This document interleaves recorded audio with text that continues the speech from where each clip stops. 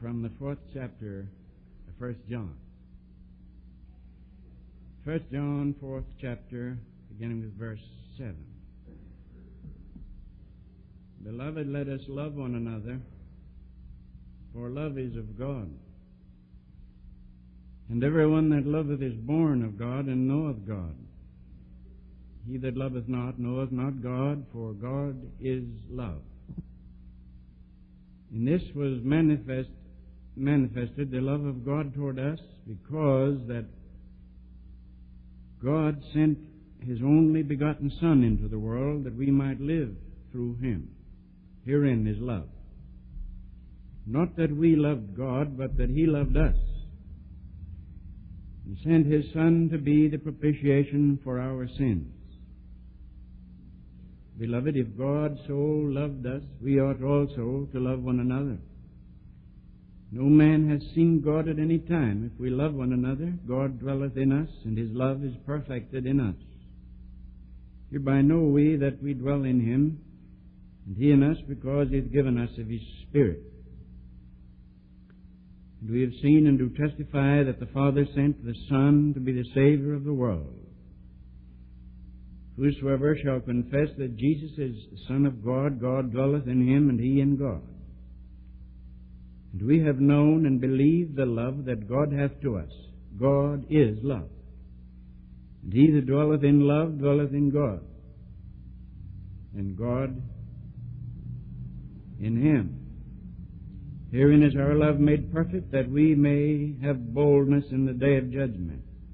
Because as He is, so are we in this world. There is no fear in love, but perfect love casteth out fear, because fear hath torment. He that feareth is not made perfect in love. We love Him because He first loved us. If a man say, I love God, and hateth his brother, he is a liar. For he that loveth not his brother whom he has seen, how can he love God whom he has not seen? And this commandment have we from Him, that he who loveth God love his brother also. Now, after 4 months of preaching on the attributes of God, I bring this series quite conveniently to a close, the last day of the 4th Sunday, or the 4th month, Sunday of the 4th month. And I am to preach on the love of God, that is, God's love for us. And you may not understand this quite. I don't know that I do myself. I only know that this is the hardest of them all to preach, because it is trying to comprehend the incomprehensible. It is trying to take the ocean in your arms, or embrace the atmosphere, or rise to the stars. Nobody can do it.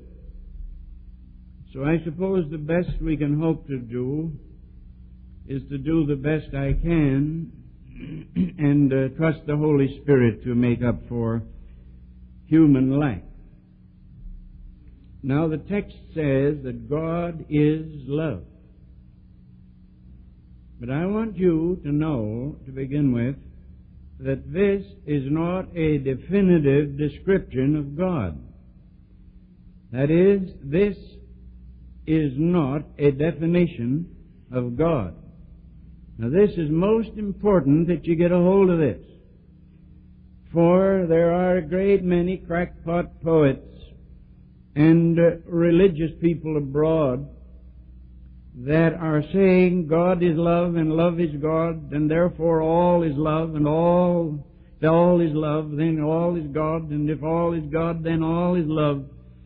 And they're dizzy and happy for the time being, but they're also very, very much confused in their theology. When the Scripture says God is love, it is not defining God. It does not tell us what God is in His metaphysical being. In the first place, the Bible never tells us what God is in His deep essential being. For you see, nobody can conceive what God is except God, because God is inconceivable. And if anyone could conceive it, it couldn't be expressed because God is ineffable. And if it could be expressed, it couldn't be understood because God is incomprehensible. And therefore, to say that God's love and mean that God is love and that you can equate love with God is to go way off in your theology. If God is love in His metaphysical being, then God and love are equal to each other, and God is only equal to love, and love and God are identical, and we could worship love as God, and thus we could worship an attribute of personality and not the personality, and we would thus destroy the concept of personality in God and deny in one sweep all of the attributes of the deity. But here is what it means when it says God is love, but don't forget that it also says that God is life and God is light. But here's what it means when it says that God is love. It means that love is an essential attribute of God's being. It means that in God is the summation of all love, so that all love comes from God. And it means that God's love, we might say, conditions all of His other attributes so that God can do nothing except He does it in love. Now keep that in mind. And in the long run, when we know as we are known, it will be found that the damning of a man is an expression of the love of God as certainly as the redeeming of a man, because God cannot separate Himself into parts and do with one attribute one thing and with another another. All that God is does all that God does. So when God redeems a man in love or damns another man in justice, He's not contradicting Himself, but justice and love are working together in the unitary being of God. And what do we mean when we say God is love is what we mean when we say He is kindness itself. We say of a man, He is kindness itself. We don't mean that kindness and the man are equated and that they're identical, but we mean the man is so kind that kindness is all over him and conditions everything he does. So when we say God is love, we mean that God's love is such that it penetrates His essential being and conditions all that He does, and that nothing God ever does or ever did or ever will do is done separate from the love of God. Now, let's look at what love is, and this reminds me a little bit of what my dear friend Max Reich, the sweet old Jewish son of a rabbi, an Oxford graduate and a great saint. I sat one time having a glass of milk with him after a meeting, in a drugstore. We went in for something really heavy. So we had a glass of milk together. And I said to him, Dr. Reich, what do you think of Rotherham's work on the Psalms? And he said, Brother Tozer, he said, Rotherham botanizes. He said a botanist takes a flower and he pulls it apart and he analyzes and he names the parts, and when he's through, you have not a flower, you have botany. And he said Rotherham takes the Psalms and he analyzes and classifies and breaks down and pulls apart, and when you're through, you have not David's Psalms anymore, you have theology. Well, I thought that was pretty good, and I feel a little bit self-conscious now when I try to preach on the love of God and botanize a little bit, or to tear the petals off to try to notice what they are. But I'll try to be very careful to put them back together so you won't go away with a petal and think you have the whole garden. Now, the first thing that love is a principle of goodwill. The angels sang goodwill unto men. And love always wills the good of its object. You may settle on that, my friend. That love always wills the good of its object and never wills any harm to its object. If you love anybody, really love them, you want to be good to them and to do good to them, and you never want any harm to come to them if you can help it. That's why John says, love casteth out fear, because there is no fear in love. If I know a man loves me, I'm not afraid of him. If I'm not sure he does, I may be a bit cagey around him, because it's love that casts out fear. And when we know we are loved, we are not afraid. And whoever has the perfect love, fear has gone out of the universe for him. Now, all real fear goes when we know that God loves us. Because fear comes when we're in the hands of somebody that doesn't will our good. Take a little child lost in a department store. That little child will stand there in a paroxysm of hysterical fear. It's afraid. People's faces are strange, and even those who want to be kind, the child is afraid, because it's afraid it's in the hands of somebody that wills its harm. But when it sees the familiar face of the mother, it runs sobbing to her and grabs her and climbs into her arms. It's never afraid in the hands of its mother, because experience has taught it that its mother wills its good. Perfect love casts out its fear. And when the mother's not there, fear fills the little child's heart. But the mother's kind, smiling, eager face drives out fear. And so it is, we're born in a world where there's a great many things against us. And there are sin and Satan and the devil and accident and everything. And if we're in the hands of accidents, if we're in the hands of the devil, if we're in the hands of sin, then we have something to be afraid of. All those little books on how not to be afraid, I think they're as ridiculous as can be. I don't know. You know, you never can overestimate the ability of people to be goofy. They will beat you at any effort you make, brother, any effort you make. And people write books on how to conquer fear. And you're to sit down and tell yourself, now there is nothing to be afraid of. There is nothing to be afraid of. The sky smiles, and the wind is yours, and the sun. And about that time you tumble over with a heart attack. Or you're stricken with some disease, or you get a telegram your son was killed in an automobile accident, or somebody declares war on somebody else. Oh, it's so ridiculous to say, don't be afraid. A man sitting on a railroad track telling himself there's nothing to be afraid of. And 5 minutes later, they're picking him up in a basket. Of course there's something to be afraid of in the world. Of course there is. If you're in the hands of chance, of course there's something to be afraid of, and we're a fool if we're not afraid. If you're a sinner and sin's sword hangs over your head, of course there's something to be afraid of. And if you've sinned against God and not repented, then the judgments of God wait on you, and there's a fearful looking for of judgment, and it's right and natural that there should be. But when through the open door of the cross, through the name and power of Jesus Christ, I come into the Father's heart, and God cancels all my past and accepts all my present and swears His holy name for all my future, and the love of God takes me over, then fear goes out of my heart, because love has come in. I am now not in the hands of men.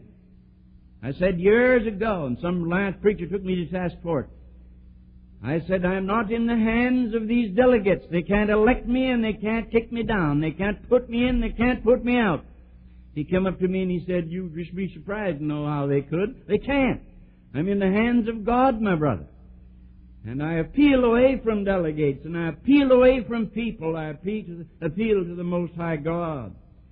And God is my friend through Jesus Christ, and He wants me to prosper, and therefore I'm not afraid. I put myself in His hands without fear. Love casteth out fear. I say that love is a principle of goodwill, and God wants to be our friend. And then love is an emotional fixation. That is, it identifies itself emotionally with its object. Now, this may sound just a little bit silly, But have you ever noticed that somebody you will love real well, even their clothes? You love even their clothes. Which one of the poets, Ben Jonson it was, that talked about his girlfriend, the sweetheart's sash? He found a sash, I don't know what they are, but he found, I guess, a big ribbon that goes around the waist. He found one. And he went around with lugging her this thing around, writing poetry about it. Well, now, some of you dignified old boys sit back there and try to look mean, but the fact is there was a day when you had butterflies in your heart. And there was a day when just the sight of her handwriting was enough to set you off for the day. And now to get down to our children. We look at their pictures and we love them, and we will they're good, and we will nothing but they're good. I was thinking when I was thinking and praying over this sermon, I was thinking about our little daughter, or our young daughter. She'll be 22 this summer, but she's still our little girl. And I was thinking that if it were known that she had some disease, and that the doctors, after it was properly declared by reputable physicians, that she would die unless she had a blood transfusion, and that if I gave her a blood transfusion, I would die. I wouldn't even hesitate. I wouldn't hesitate a second, not a second. And I'm not a hero. I'm just a father. That's all. Love emotionally identifies itself with its object. And I'm perfectly sure that I wouldn't consult anybody. I wouldn't question it a moment. If I knew that she lay at the point of death in the hospital, and that to give her my blood was to make her live long years and let me die, I'd take it in a second. I lied down there with a smile. Anybody would that loves your children. Anybody would that loves. Love always identifies itself emotionally with its object. Have you ever seen a thin wisp of a little young mother staggering around carrying a big fat baby? Well, the mother's literally she's literally being nursed to death, and the baby's getting fat and happy and slick, while the mother is really suffering under it. And yet does that mother complain? Not at all. She looks down into that little face and loves it, and would give twice that, 10 times that, because she has already identified herself emotionally with that baby. Why was it that Peter and John and Bartholomew and the rest of them were healthy and Jesus dead? Why there between Calvary and resurrection? Why were they walking around, eating and drinking and sleeping, healthy men, and Jesus dead and in the tomb? Because he had identified himself emotionally with those disciples and with what he called the world. So that dying for them was not a hard task. That's why I never care for mournful songs. I don't like mournful songs. I don't like these songs that puts Jesus out there weeping on his own shoulder and saying, "Oh, what a hero I was, and you don't appreciate it. Too bad for me." I never liked that kind of songs. They're not healthy. They're not healthy. They're written by men who need psychiatric treatment. Jesus Christ never went to his disciples and said, "Now look, I died for you. Don't you remember my sufferings and my tears and my groans and my blood?" Never. He said, "Mary." Mary turned and said, "Rabboni." He never said, "I died for you." He said, "Mary." And so they all through the New Testament. That's the difference between the New Testament and a lot of religious books. Religious books often are unhealthy. And the effort to become spiritual, they become more unhealthy still. I want to be a healthy Christian. I want to be healthy-minded. And I believe it's the will of God that we should be healthy-minded. The healthiest man was Jesus Christ, and the healthiest disciple was Paul. And we ought to be healthy men and women. That's why I can't go much on Good Friday, sitting around moaning and groaning and trying to follow Jesus through the stations of the cross. I could never do it anyhow. What kind of a child would it be who would try to follow its mother through the long hours of labor? It's enough to say, "Thank you, Mother, I'm here." She forgets all about it. Jesus said she forgets her troubles that a man is born into the world, if she's healthy-minded. If she isn't, she writes poetry and cries on her own shoulder. has to go off to a doctor and have her head examined. But if she's healthy, she's emotionally identified with her child. And so whatever prospers her child prospers her, and whatever hurts her child hurts her.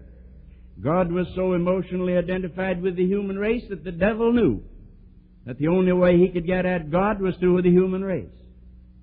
Now Milton knew that. Paradise Lost is not inspired Scripture, and there's much of it that isn't scriptural at all. But at center, it's quite scriptural, and Milton was theologian enough to know it. And so he pictured the devil figuring out, talking to those horrible devils of his down there, those demons, how they could get at God. They said, we've been licked outright and there's nothing we can do. God's mighty engines have thundered and we're done for. We can never hope to go and take the throne by a storm. What'll we do? Well, the devil, being the devil, said, I think I've got it. He said there's talk about God going to create a people that'll be after His image and like Him, and He'll love them more than He loves anything else in His universe. And if I can get to them and ruin them, I've hurt God worse than if I'd overthrown His very dominion. So He went and hunted up Adam and Eve and began to talk to them, Eve first. And when He brought about the fall of the human race, He caused the injury to the heart of God, because God loved the human race made in His own image. And our sins are an emotional wound in the heart of God. It says in the book of Hebrews, quoting from the Psalms, what is man that thou art mindful of him? And I've looked it up in the Greek, and I find that word mindful means a fixture in the mind. We're a fixture in God's mind. And the only wonderful, strange eccentricity of the great free God is that He's allowed Himself to be emotionally identified with me, so whatever hurts me hurts Him. And whenever I'm in pain, God's in pain, and whenever I suffer, He suffers. The Scripture says He makes all our bed in our sickness. And God sits beside us and grieves when we grieve. So, it feels pleasure in its object. And God is happy in His love. Love always is happy.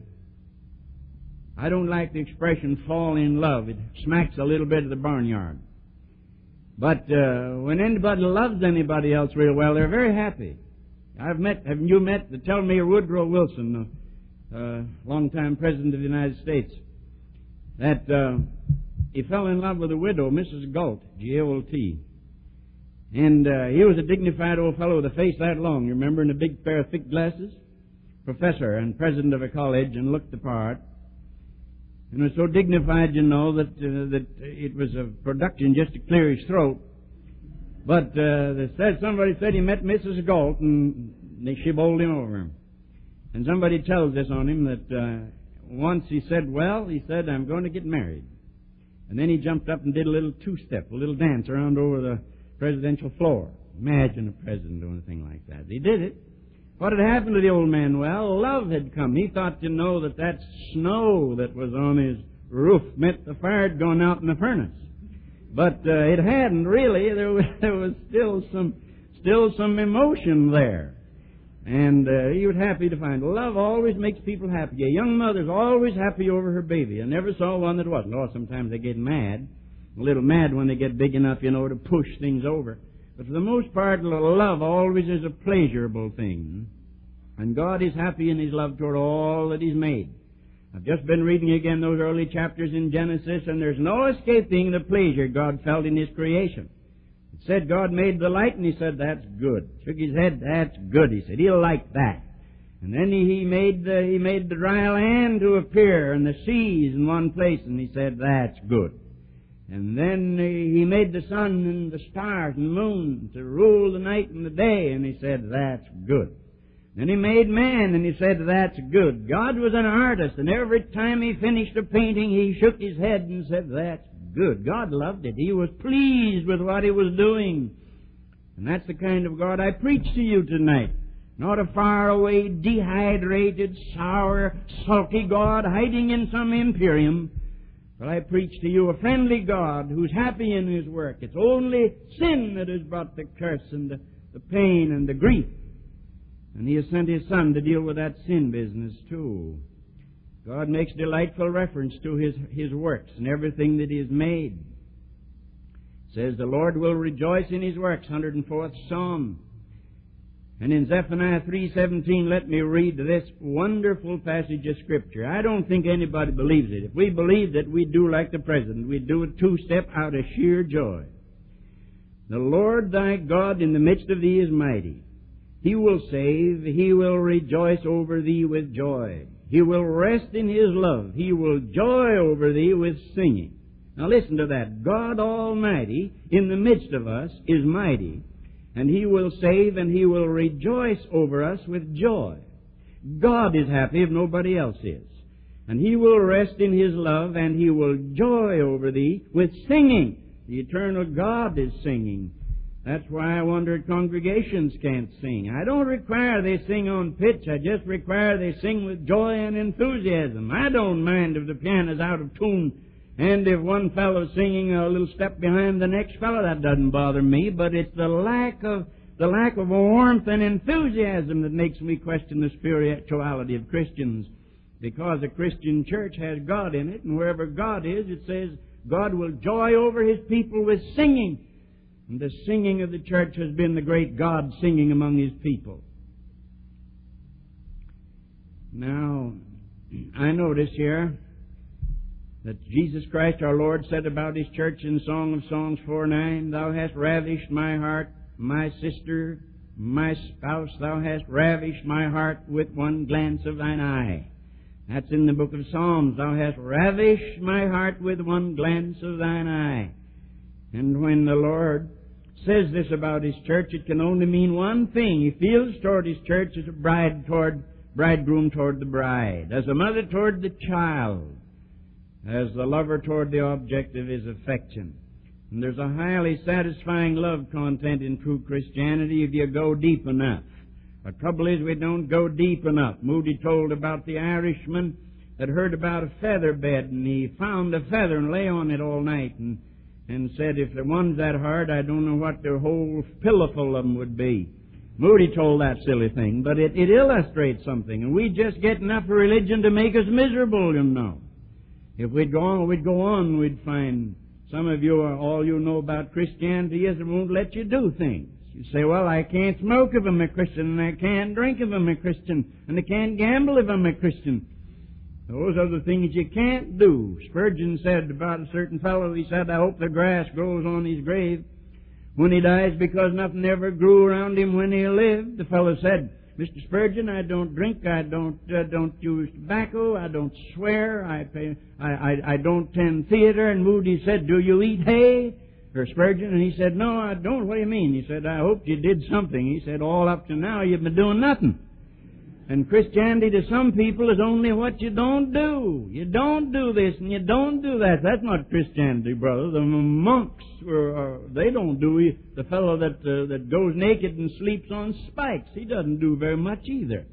He just lies around there and rots. But that's not Christianity. There's a love content in Christianity. And discounting all the irresponsible things people do, nevertheless, there's a deep healing emotional content in the Christian life. And that's why the Bible calls the church the bride and Christ the bridegroom. And He means that His people should know His love, and He means that we should feel it and sense it. You know, I'm trying to analyze love, and yet you can't describe love. For the conclusion of this message, please turn your tape to side 2.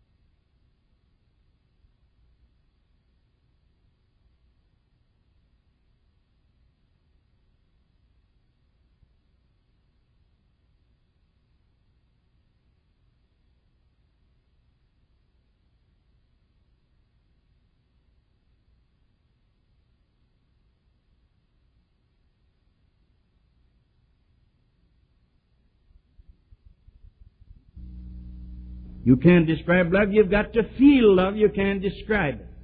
You can see how it works, but you can't describe it. And you don't know it until you've felt it. And so with the love of God.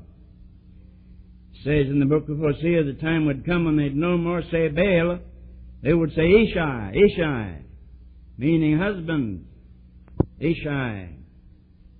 Well, that means that God wants to be to us what a husband is to a new wife. He wants to be to shelter and care for and love and cherish.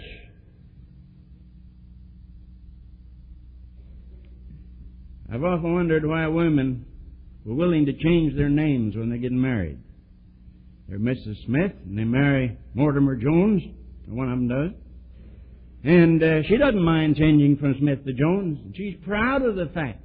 And one of the first things you'll say to her as they ride away with her hair full of rice is, "Well, Mrs. Jones, how are you?" And she giggles, and she's delighted to death to take his name. Take his name, Jones. What a wonderful name, she says to herself. Now, I know many a husband has had his wife paged in the hotel. Paging Mrs. Mortimer Jones. Oh, she flushed up, you know. Oh, this is wonderful. And she'd taken the name of the man she loved and didn't mind it at all. Well, my brother and sister, your maiden name was Adam. Don't forget that. Your maiden name was Miss Adam. And that was your maiden name, but the Lord wants to give you a new name. He says, "I'll be your husband, and you'll be called Christians in Antioch." And the love of God has made us Christians. And He's joined us to Him in the warmth of affection. What a mechanical business marriage would be if there was no love in it. What a mechanical business rearing children would be. Whoop. Wouldn't it be awful, trying to keep them from committing suicide and getting up, 5 times a night to give them a glass of water they don't need and don't want? And fixing bumps they never should have had. And then when they get older, looking at those awful grade cards. Come in holding them behind them. Those awful grade cards. Rearing a family would be a terrible thing, except for one thing, the lubrication of love. Whenever love is there, everything is all right. Let me tell that silly little story, and that's quite a cute one. I think it was in India. And there was a young girl, she wasn't over 9, and she had a great big lug of a baby on her back, and she was carrying it around, and some visitor said to her, "Well, honey, that's quite a burden you have there." And she fired up, she said, "That's not a burden, that's my little brother. And whatever is your little brother isn't your burden, and whatever is love isn't a burden." And so God is not having any burdens. That's why I never join, and never emotionally or psychologically join with the people that are pitying the Lord. Never. God's happy to do what He did. He's love. And love is joyful, happy to do what it does. Well, now, if I were to try to talk about the greatness of love, I know I'd be here all night. And I would only run in circles because I can't speak of that which cannot be spoken of, but I've tried to break it down a little and say that this love of God is part of God, is an attribute of God, not part of Him, but an attribute. And it's eternal and immutable and infinite. Now, does that mean anything to you? Yes, it ought to mean something to you. Meaning it's eternal, it never began to be, and it can never end. And immutable means it can never change. And infinite means there's no boundary to it. For the love of God is broader than the measure of man's mind, and the heart of the eternal is most wonderfully kind. So remember that every time God thinks about you, He thinks about you lovingly. And even if He must chastise you, even if He knows that hardships must come to you, it's love that allows it to come and love that sends it. And we never should be afraid of love, because love casts out fear. God proved His love toward us. We talk about love, but He proved His love. But God commendeth, that is, He proves His love toward us, in that when we were yet sinners, Christ died for the ungodly. In Hebrews 7, wherefore He is able also to save them unto the uttermost that come unto God by Him, seeing He ever liveth to make intercession for them. The same love that created us, that love redeemed us, and now that love keeps us. The best preservative in the world is the love of God. Some people believe in the security of the saint from theological grounds. They take a text somewhere. I believe in the security of the saints because God is love, and God always keeps that which He loves. We always keep what we love. Always. And I hate to take another side and mention something else, but I just have to say to you, the soul that can scorn such infinite love as this, such emotional love, such eager love, the soul that can trample it down and turn on it and turn away from it and despise it, that soul will never enter God's heaven, never. For it would never be happy in God's heaven. The soul that loves hate and hates love, the soul that cultivates hate and despises the love of God would never be happy in the heaven above. Sometimes men die and they've been wicked old scoundrels, and the preacher gets up and preaches them right off into heaven, not knowing that the worst thing could happen to them would go to heaven. I read once a story of a man. He was a very rich man, and he found a little American urchin somewhere in the slums, sleeping in an old empty barrel down by the waterfront, sleeping in rags and picking up what he could get around the alleys and wherever anybody would give him a handout. And this rich man decided that he would take the little fellow to his home. He took him to a mansion where one room led to another room, led to another room, and each one grander and more rich and luxurious than the other. And the trembling, timid little fellow was given an outfit the like of which he had never even dreamed could exist. His father, the adopted father, took him to his bed, and here there were silk sheets and silk coverlet and night light and all the beauties that wealth could bring to a boy's bedroom. The next morning a maid came to take him down to his breakfast, and there he ate food that he never knew existed, off of plates so rich and with silverware so exquisite. The point of the story was that one morning, after the boy had taken all he could, they went up to get him, and they found nothing there but his good clothes. They went and looked for the old rags they'd taken from him and stored in a closet, and they were gone. He'd got up in the night and got out of the rich, wealthy clothes that made him miserable and got back into his old rags. He was psychologically conditioned to his dirt and his rags and his banana peels and his crusts of bread. He wasn't conditioned to silk beds and fine clothes and a rich, luxurious home, and he was miserable there. So heaven would not be heaven to the man who has not heaven in his heart. Heaven will not be heaven to the man who has not the love of God in his heart, because heaven will be the place where love fills it as the atmosphere fills Canada tonight, and covers it and drowns it in rich, life-giving air. And so heaven is filled with love, and whoever does not know the love of God on earth would not be happy in heaven. Certainly he won't be happy in hell, and that's the horror of it. He won't be happy any place. The rich man died. I heard a great Canadian preacher years ago come down to the States and preach the sermon. What was his name? Hallman. Great Canadian preacher. And he preached on the text, and the rich man died, and in hell he lifted up his eyes. And the poor man died. Lazarus died and was in Abraham's bosom.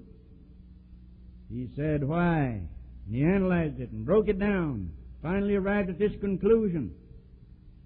The poor man didn't go to Abraham's bosom because he was poor, and the rich man didn't go to hell because he was rich. But each man went to his own place that he'd been conditioned for. Abraham's bosom was the place Lazarus belonged, because Abraham had the love of God in his heart. And when he died, the love took him where he belonged. And the rich man didn't go to hell because he ate sumptuously and lived in a good home. He went to hell because he had not the love of God in his heart. And when he died, he went to his place. There's a place for everybody. And love has opened the door. But you say, now wait a minute, are you contradicting yourself?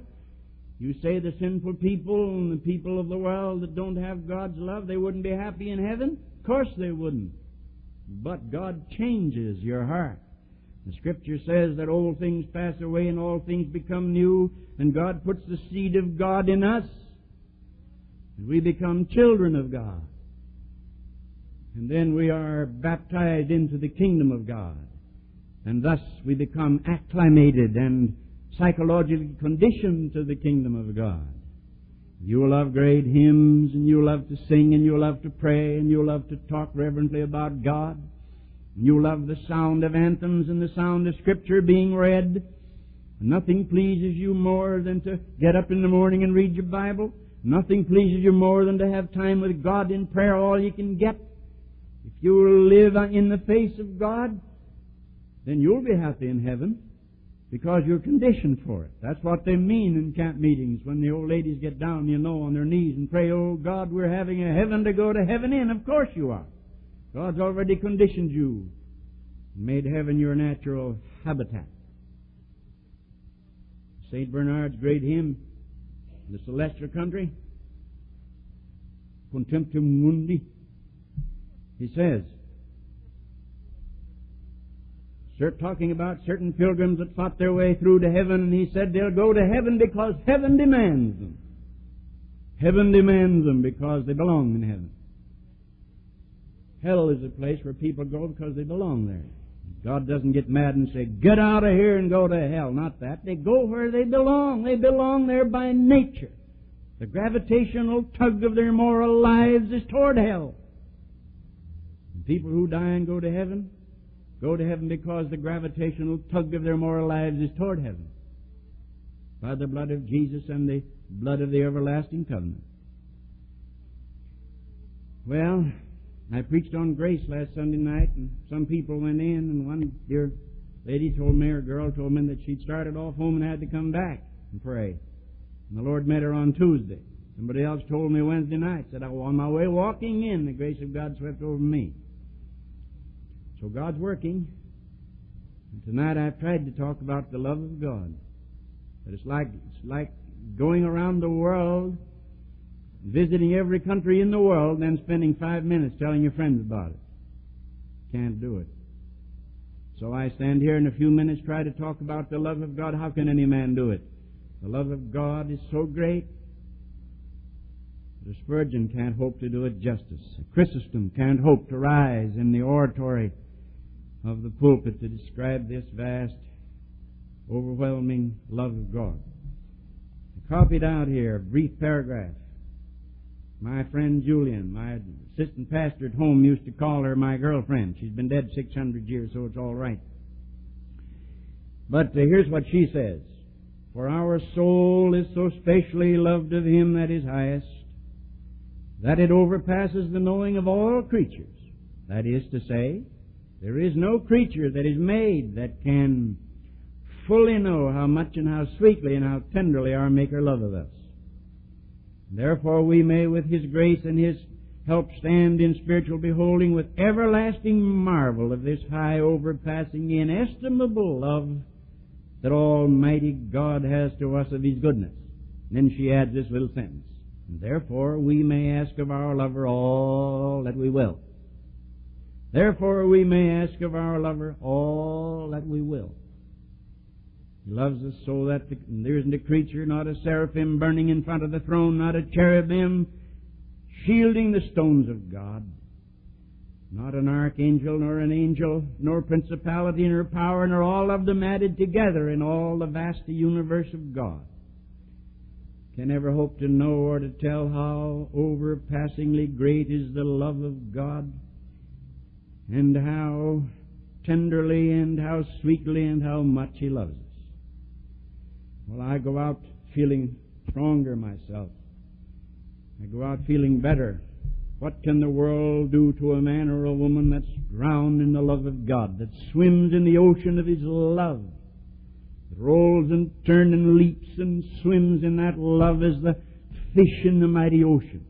What can the devil do to a person like that? What can sin do? What can the world do? What can accident do? Oh, love of God, how little we know about it, and how little we do about what we know. May God help us tonight. And if you've been away from Him, and you're a backslidden person, or you're an unsaved person, or you're an unbelieving person, dare to believe tonight that God loves you, and dare to believe He sent His only begotten Son, and dare to believe His Son gave His life a ransom for you, and dare to believe that if you will trust in Him, you shall have everlasting life. Dare to believe it.